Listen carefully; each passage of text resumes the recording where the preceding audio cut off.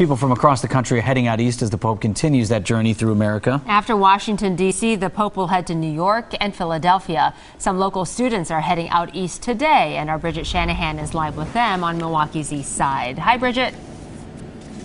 Good morning, Vincent, Susan. Yeah, this latest group to head out east is just another example of the Pope's appeal to young people. These young women all stayed here on the east side last night at this Patawa residence here. Just moments ago, they came out and loaded up their van, and now they're at Mass in the chapel behind this building, getting ready for their big trek to New York, trying to catch a glimpse of Pope Francis if they can do it. They're all riding in this van together. It's a 15-seat van, so space is going to be a little cramped. 15 of these girls are all going together.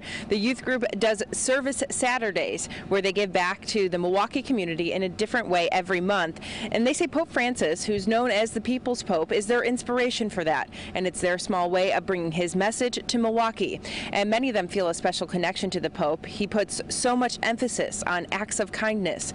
The girls are all piling into this van, bound first for Central Park to see the papal procession, and then it's down to Philly to go to the World Meeting of Family Events. And if you're wondering just how long it will take these folks to drive all the way to New York City, about 13 or 14 hours, but they're not going to have much time to sightsee along the way. But the girls say they're going to plan 3-minute mini tours in each state that they pass along the way. And as soon as they got en masse here, we're going to be speaking with them before they get into the van and head off at about 6:45 this morning. So stay with us on Live at Daybreak at 6:30 to hear directly from them. Live in Milwaukee this morning, Bridget Shanahan, today's TMJ4.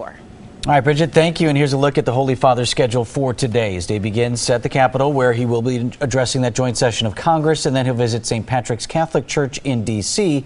Pope Francis then moves on to New York City for an evening prayer service at St. Patrick's Cathedral. And we'll continue to provide you coverage of the Pope's visit on air and online. You can head to TMJ4.com for updates throughout the day. It's 6